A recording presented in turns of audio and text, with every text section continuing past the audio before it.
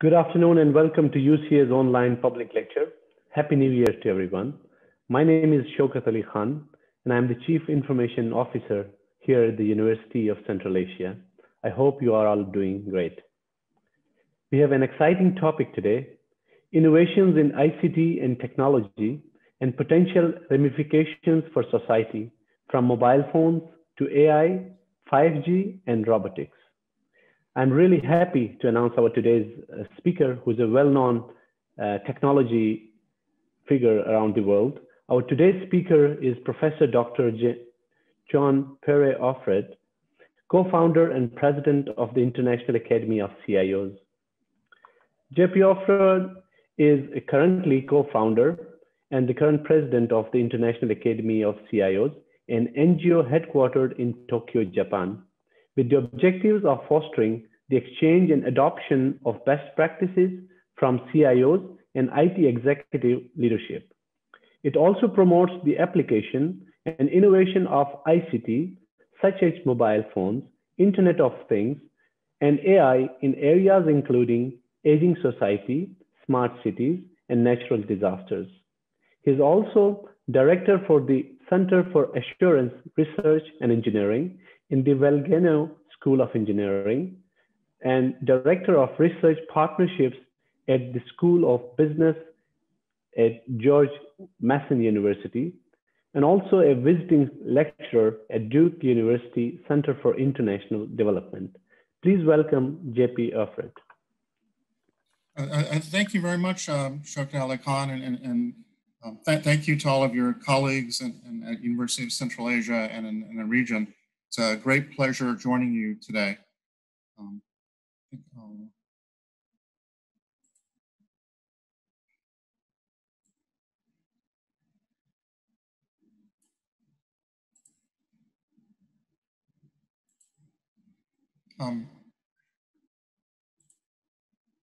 As Dr. Ali Khan described, the talk today is on innovations in ICT and technology and will be about 30 minutes long and then some time for questions and answers. But thank you very much for joining. The talk itself, I'm going to provide a little bit of background on major world trends and then talk more specifically about AI, robotics, drones, autonomous vehicles, and open data. It's a very exciting time in the technology field, but also quite challenging too, especially with COVID-19. So a time of great opportunity, but also tremendous risks. Some of the major themes and trends is the growing and increasing importance of technology for society and technology for international development. This is a picture from a World Economic Forum event in Kigali, Rwanda, highlighting the need and the importance with the Sustainable Development Goals of technology across the range of societies. Also too in Kazakhstan, technology being a key part of their view for international development and growing the economy. But not just these two countries around the world. Some of the challenges, though, relate to the capability of leadership, the policies that countries adopt, and also standards. Here's an example from Japan. About 10 years ago, there was the thought that Japan was somewhat like a Galapagos Islands for biology and for life, where Japan was really fantastic at developing new technologies such as smartphones, but had difficulty in developing the corresponding ecosystems around the world. And we see this too today, that different standards both help companies and countries with innovation, but also can be a hindrance. Of course, COVID-19 has had a major impact worldwide, health-wise and economically.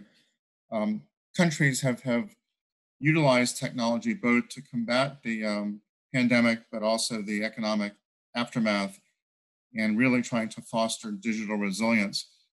In Taiwan, a very successful approach to combating the pandemic utilizing IT and the basis they have through digital government over the last 20 years, the foundation that they've set through investments.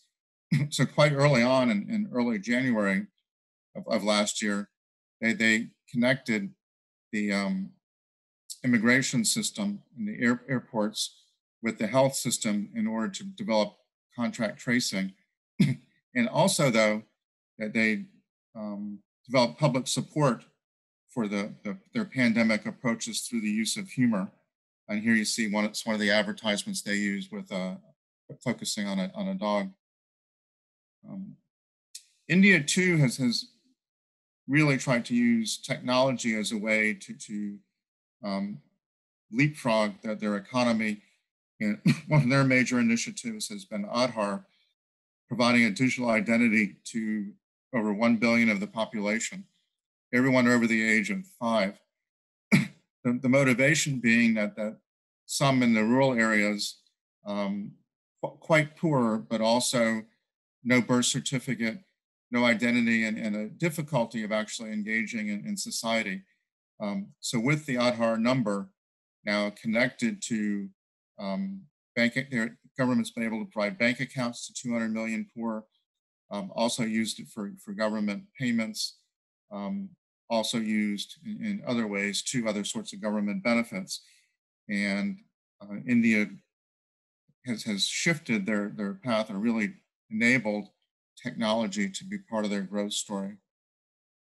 One of the main themes in coming years is going to be the connection between IT and information technology and actual physical infrastructure. And Japan uses or calls it Society 5.0, somewhat related to Industry 4.0 from Germany, but more society-based, but actual connections that you see already today in transportation systems, robotics, smart houses, and smart cities, all coming together through technology, and then the application of data to better operate and manage and provide quality of life. Of course, this type of society has great risks for cybersecurity risks and privacy. So the balance between the risk and the benefit is something for all societies. Another major world trend, quite important in many countries, is urbanization. It's just recently, it's a picture of Shanghai, just recently that over 50% of the world's population live in cities. You can see on this chart from the UN, the crossing point in about 2005. The number of megacities has grown rapidly, over 50 now. Most importantly, many of these cities are in Asia and Africa, and the challenge being oftentimes lower income population move to the outskirts of the cities, and the cities have challenges providing infrastructure and services and also social inclusion and opportunities for jobs. Here you can see, I think, interesting chart on the upper left from 1970, population density. The darker color, the browns are higher population density or urbanization, percentage of urbanization, and the blues are less percentage of urbanization. And the circles represent the larger cities. And you can see as you progress from 1970 to 2018, and on the right to 2030, that the number of countries that are increasing, have a greatly increasing percentage of urban population. So the upper left, relatively few, United States, Argentina, Russia, the European countries, Australia, Japan. At the bottom right, many countries around the world with significant urban population. You can see the large number of cities, the orange circles in the bottom right, the mega cities in Asia and Africa and South America. Aging society too, a major issue. And not just in Japan and Korea. Japan, the most aged society with over 40% of the population 65 years and older. Korea has had the lowest birth rate for many, many years. But countries throughout Europe, and increasingly too in the developing world, and middle income countries, North African countries have an aging society. Thailand is rapidly aging, and in fact, many developing countries will have 15 to 20% of their population 65 years and older by the year 2050. So this provides both an opportunity for technology, but also a challenge for society for development in advance of aging. And here too, similar charts, the upper left, this is the percentage of population 65 years and older, 1975, you can see the United States and Europe. 2020, the green being 25 to 30% of the population 65 and older, many, many more countries. And then 2055 on the right-hand side, you can see a great number of countries in Asia, South America, and even North Africa. China too, partially with the one-child policy that they used to have, but still an aging society. I think this is shows the challenge for a country. This is Argentina, and you can see the young number of million of the younger population declining over the years, 0 to 19, 20 to 39, while 60 plus increasing quite rapidly, the red line. And this is demographics of two very, very large countries, China and India. And you can see on the left, the India population is green, the projection to continue increasing through 2070 and 80. The one below is China with a projected declining population. And on the right-hand side, you can see the age demographics. That the China bar shows how the China population much more distributed, while in India on the far right, many, many more at younger ages. And then the last world trend I wanted to talk about briefly is the chronic illness. Also just recently, there's been a shift from over half of the world mortality being for communicable disease to chronic illness. And chronic illness is very technology intensive. And there's a need for continuity of care and connection between doctors' offices and hospitals and in the home. And so this too presents a challenge for developing countries and for digital resilience. Diabetes is an example, as is hepatitis C, of where these diseases not just prevalent in developed countries, but also developing. Here's a chart projection for 2030, prevalence of diabetes. The darker green is a greater percentage, very dark is greater than 12% of the population. You can see India and China, Saudi Arabia, Libya, Egypt, Mexico, all with very high incidence of diabetes and a great impact upon society, but a great need for technology. Okay, so what's providing the benefit or the opportunity in technology? What are the underlying trends that enable the smartphones and the PCs and the smart cities and the smart homes? And there's three main ones, and the progress has been incredible. That the upper right is a data storage, and now you can go to a store and buy a 3 or 4 terabyte backup hard drive for about $50 US. The first gigabyte commercially sold storage, though, was only in 1980, so it seems a long time ago, but just 40 years. And it was the size of a refrigerator and weighed 550 pounds and cost $40,000. And so from refrigerator size for 1 gigabyte to something the size of a small book for 3 or 4 terabytes is quite incredible. And that trend is continuing. The bottom image just of a fiber optic cable, the first transatlantic cable about 100 years ago carried less than 100 simultaneous phone calls. Now the cables carry millions of phone calls simultaneously. In the variable cost of a call is close to the marginal cost is close to zero.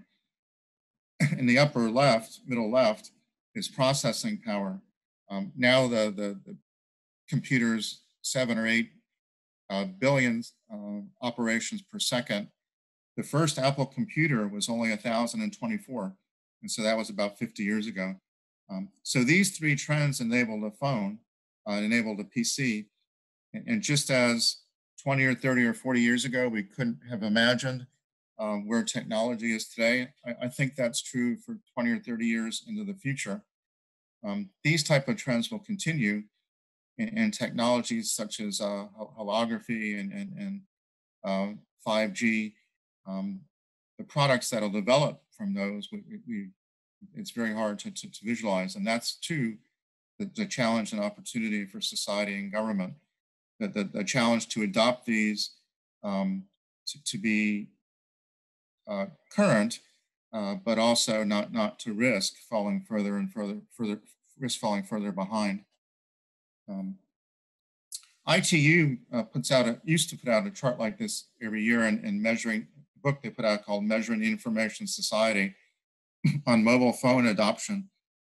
And the blue line at the top of the chart, 107.0, is the number of mobile phone subscriptions per 100 population worldwide. So over 100, so more phone subscriptions than people worldwide, which is incredible. And this isn't just, that's the worldwide average, but in many countries, even very developing countries, the percentage is 50, 60, 70%, of course higher in urban areas than rural, but a very great adoption. The orange line, I think, is even more striking, the 169.3. That's smartphone, mobile broadband subscriptions, already 69.3 per 100 in 2018, increasing adoption worldwide, in a trend that provides opportunity because it's almost like a computer in everyone's pocket. So providing ways of services and government services and ways to operate for private sector companies that weren't possible before. And 5G being adopted around the world, Korea and Japan, two of the first, this with the Korea Olympics, Winter Olympics. But I think this too will provide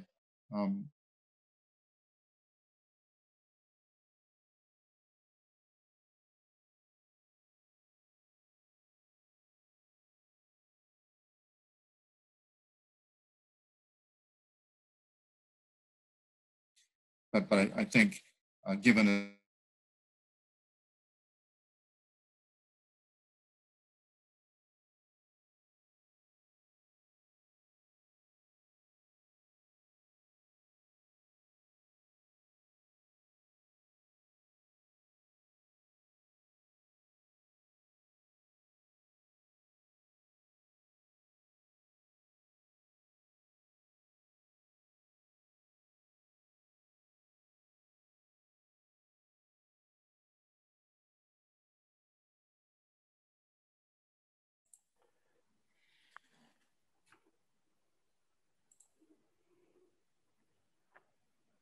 John, I think you were there was a distortion a little bit.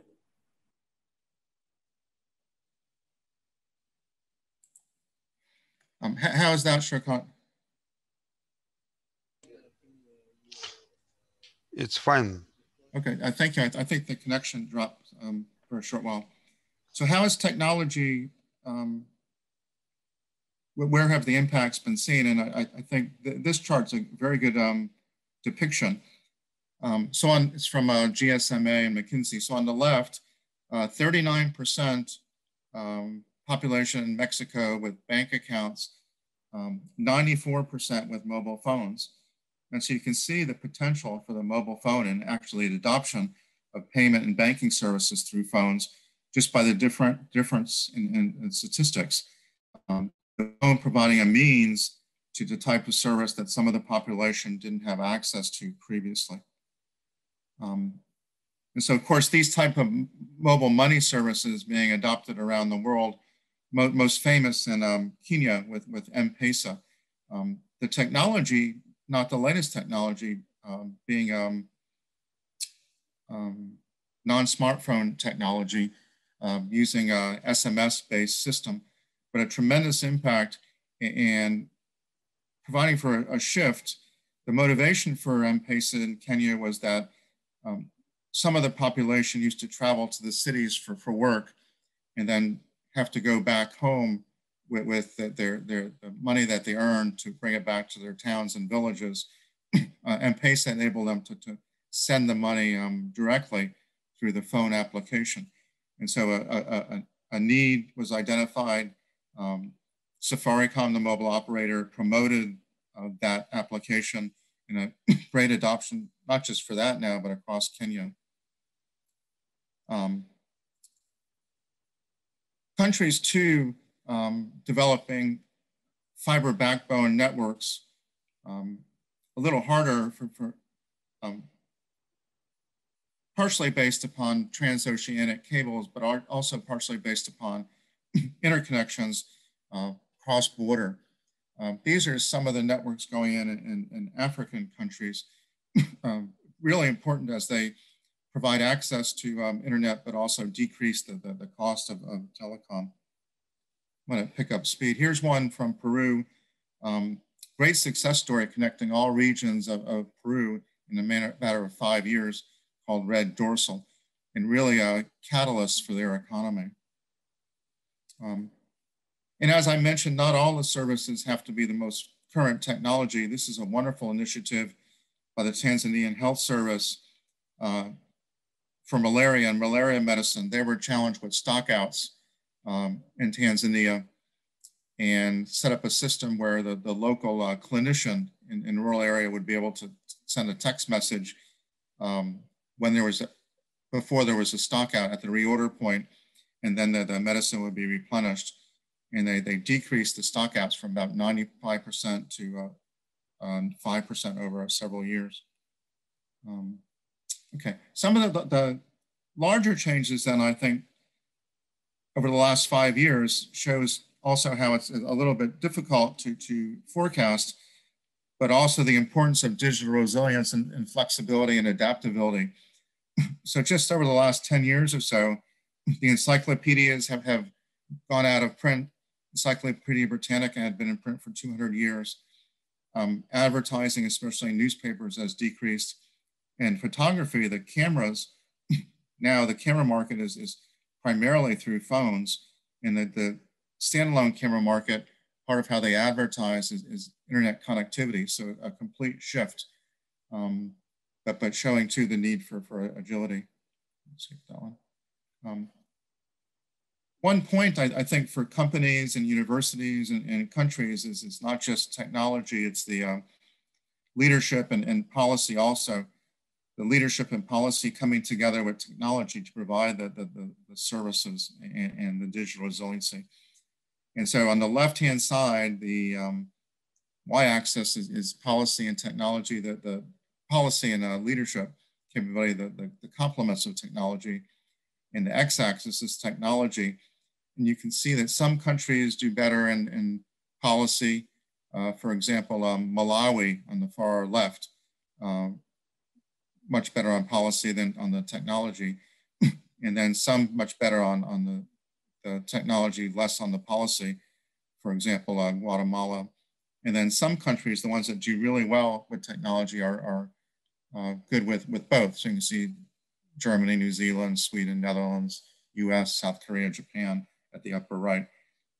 So that's the importance of University of Central Asia and universities in developing technology leaders and technology practitioners, but also technology aware citizens and residents, so that both the complements and the technology are there together. And then governments also adopting technology. Many have a roadmap similar to this one for Taiwan, going from a computerization of government on the left, providing services, for example, e-Taiwan, a ubiquitous part, anytime, anywhere, you Taiwan, with the mobile phone, and then a view of an intelligent society, connections between mobile and computer and physical. Let's get that. Okay, so some of the specifics of the newer technologies, wanted to address 3 or 4 in the next 10 minutes or so. AI, I think one of the most important ones, both opportunities and risks. This is an example from Korea of Watson, the IBM AI system, but being used for cancer diagnosis. So benefit of AI is the ability to take very, very large data sets, analyze the data sets, to develop a view of the connections and the connectivity, and to have some sort of a conclusion. And that's the opportunity, but also the risks, because if the data sets aren't representative, or if they're biased in some way, then the results won't be on point, which has been some of the challenge with the cancer research. In medical journals today, every month, many articles about AI. This is one from several months ago on AI and oncology and cancer research. Very, very important for the future to AI operating in conjunction with physicians for diagnosis and recommendations for treatment. AI is not new. This is from about 50 years ago. Some of the first systems were called expert systems. And so experts such as physicians would sit down with computer programmers and describe how they make a decision or how they make a diagnosis with a series of if-then statements. And these were codified into expert systems. There were 2 early ones. One was reading mass spectroscopy, or mass spectrograms, and the other one was on diagnosing in a bacterial infection. And then about 20 years ago, in the news, one of the more in the news items for AI was when the IBM Deep Blue system, chess playing system, defeated Garry Kasparov, the world champion from Russia, in a chess match. So the way these programs worked is they very powerful computers. They looked into the future, and they had a weighting algorithm that was programmed by humans, by computer scientists working with grandmasters. Somewhat similar to the expert system from 50 years ago. And IBM, after the Deep Blue experience, wanted to develop more of a AI that could benefit society and that wasn't as limited to one game such as chess. And they applied it to the game show in the US called Jeopardy, where there's a series of questions and answers. And so the computer had access to information from around the world, read in, and then did very well actually in the game. So a broader application than chess. But AI today is somewhat different. So you may have read or read about the Google efforts in the chess playing program AlphaZero, but now playing Go also, and Shogi. And so here, the humans didn't work with the grandmasters to program in algorithms and weighting algorithms. What they did instead was the computer played itself millions of games and developed its own view through deep learning of how to play. And it's a different type of play than the other type of AI systems, such as the Deep Blue system or some of the other programs now, Stockfish, use for chess playing. So really quite interesting, this idea of a computer playing itself or having this adversarial approach, and then through that having some type of learning. So you can imagine the applications for this, even in cybersecurity, one computer being the attacker and one the defender. So there's benefits for companies and governments in cybersecurity defense, but of course too, there's risks of hackers using a similar approach to find ways to breach systems. And then there's a view for the future of more general purpose AI. A lot of what we see is in movies, some quite famous, such as Terminator on the upper left. The one on the lower right from the 1920s, also a somewhat famous movie, where AI is almost human-like in autonomy and decisions.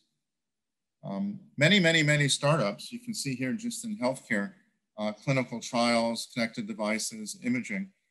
So there's going to be a shift in healthcare, but as I mentioned, the challenge being how will the AI work in conjunction with humans? I think this is true in many fields. One last point, this is the Apple Watch. And so it's approved by the US Food and Drug Administration, who oversees medical devices and pharmaceuticals, for identifying heart murmurs and heart fibrillations. Has actually helped many people from that. Skip that.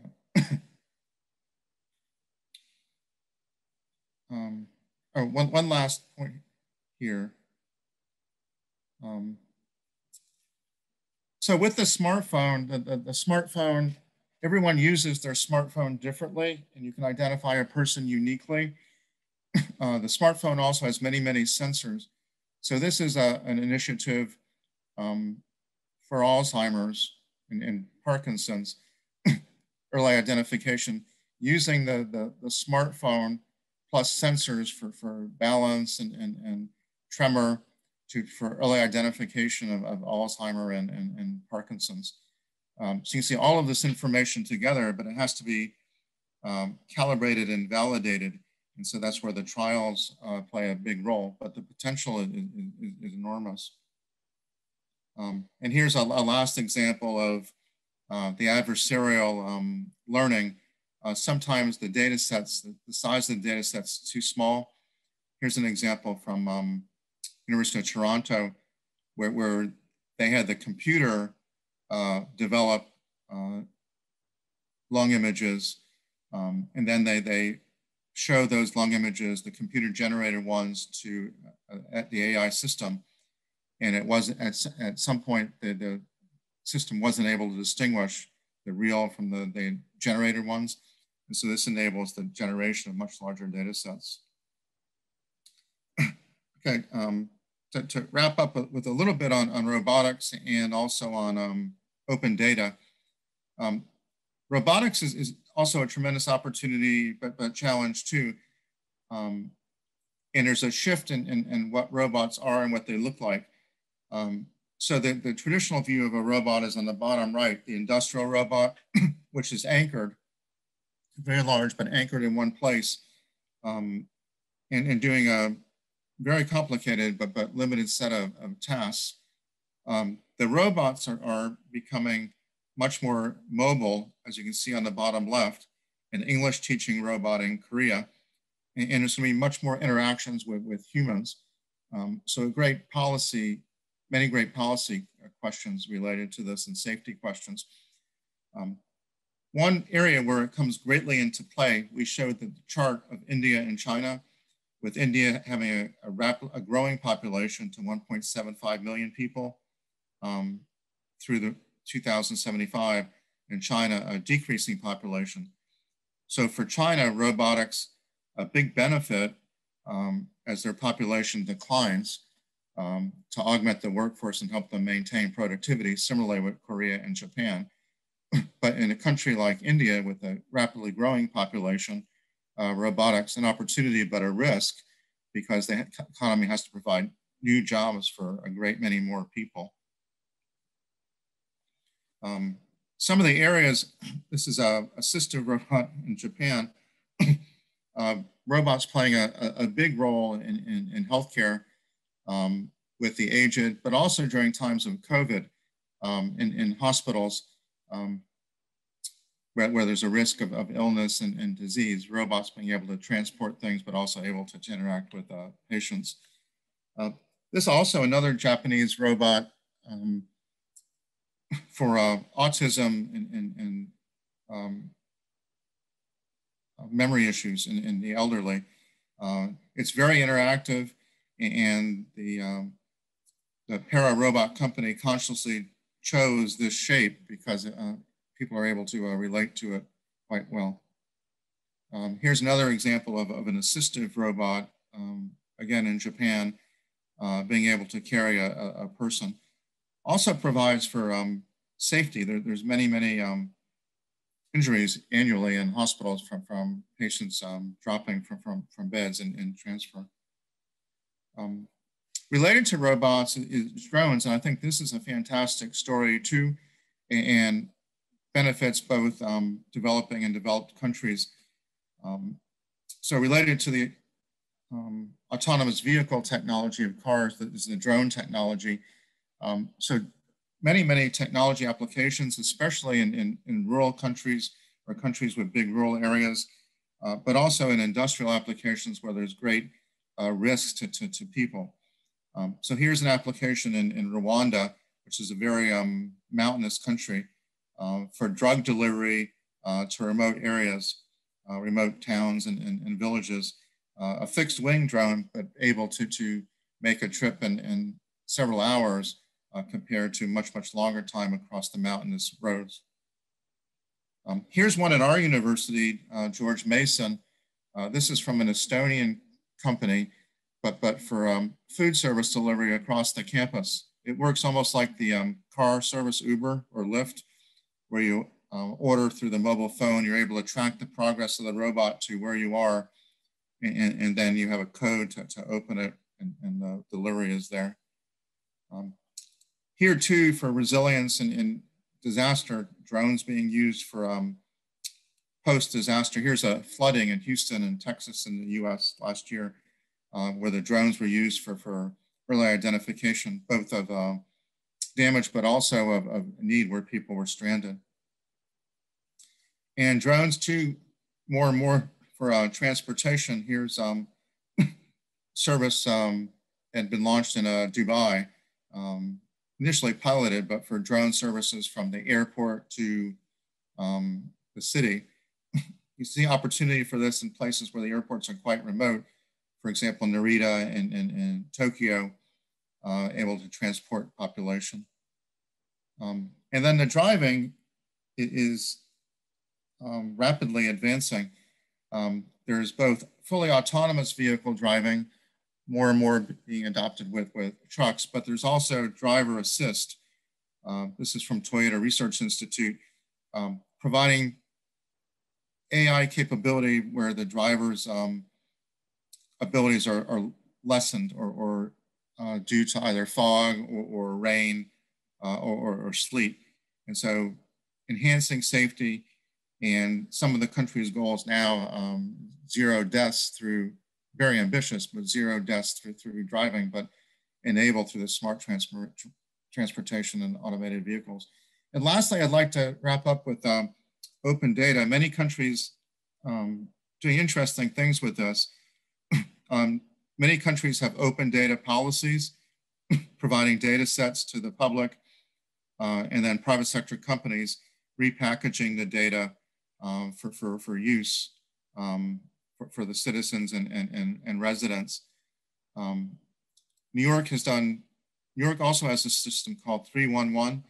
So you dial just the numbers 311 on the phone, and you have a switchboard, and it provides you a connection to all city services, and they tabulate the information, which actually helps them manage the city. That's just the logo. Here you can see they've collated all the service requests from 2010 to present, and you can see typical city type things, illegal parking and noise, but very helpful in management and very helpful as it's a very large city with a lot of, a very large city with much need for services over the course of a day. And here you can see over a 24-hour period the calls coming in to the 311 center. And so you can see damaged trees, consumer complaints during the day. At night, obviously enough more noise and blocked driveway and taxi complaints. So this is at the city level, but also at the country level, open data having a big impact. And I think it's had a benefit in COVID resilience too in many countries, because the infrastructure being in place, the digital infrastructure in place, and then able to utilize that in combating COVID. Skip that. And then here's an example with a map. This was an issue in New York of blocked bike lanes, which are quite dangerous in a city like that, because the bikes didn't have to go out into the traffic. And this is over a period of time, the calls and the complaints. So with that, I'd like to thank you very much for joining a really quick tour. But University of Central Asia and Shaukat Ali Khan doing tremendously and tremendous opportunity and benefit for everyone with technology, but also risk due to digital divide and cybersecurity and privacy risk. So wish all you well and thank you. Thank you very much, John, for such an inspiring and interesting presentation and your thoughts about emerging technologies. We have a couple of questions coming, and for the audience, I would request if you have any questions, then just write your question in the Q&A section. And I have received some questions from social media also. The first question is, with all the emerging technologies, how the academia is responding to, how the curriculum part, and then how they are preparing for the new students who are graduating from the university. What are your thoughts in this? That's a very good question. I think universities are able to stay current through partnerships with industry and government and through joint research, but also at advisory boards. So through that and through periodic curriculum reviews, that the universities update not just the technical curriculum, but also the business and policy curriculum. And so it's a holistic view of society and staying current and in touch with industry and government and with alumni and then utilizing that to update the curriculum. I think there's also more and more of informal education and lifelong learning. So these technologies change rapidly, and ones that someone learned 10 years ago may not be that current today. And so providing opportunities through speaker series such as this, certificates, universities also playing a big role in staying current. Thank you, John. Another question is about the data privacy. With these all emerging technologies, we are talking about data, uploading and using data. So are there any global mechanism which is actually controlling the data privacy, especially to secure the citizens' data? Well, I think not yet. I think there's some countries that have very good initiatives. In one fantastic European Union project where the trial cities were Amsterdam and Barcelona, and the motivation for it was that there's this data from IoT and from smart city type applications, and Barcelona established a data commons overseen by the citizenry. And they also set up a quite strict approach to contracting with the private sector companies as to the use of data. And so I think that's a model and a success story. In contrast to that, Google had a project with Toronto called K-Side, where it was going to be a redevelopment along the waterfront. And their privacy issues played a big role in that project not continuing. Because they didn't provide there wasn't confidence that the safeguards were in place for the citizens and residents who would have moved there. Okay, thank you, John. We have another question. Can you share with us the real projects with some technical realization where your team is taking part of, how you use open data and technologies in such realizations or R&D.